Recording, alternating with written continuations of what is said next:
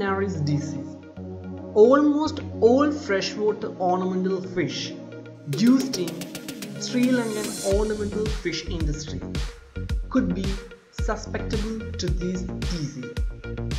Columnaris, wrongly termed as mouth fungus disease, is common in most of the guppy farms in Sri Lanka. At the initial stage, small white patches appear near mouth. When the affected area enlarges, it appears as a fungal infection.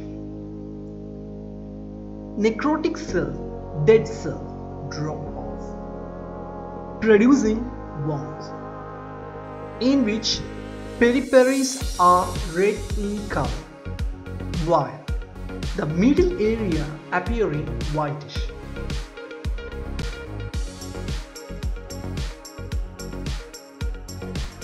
Affected tissues of caudal fin will gradually die.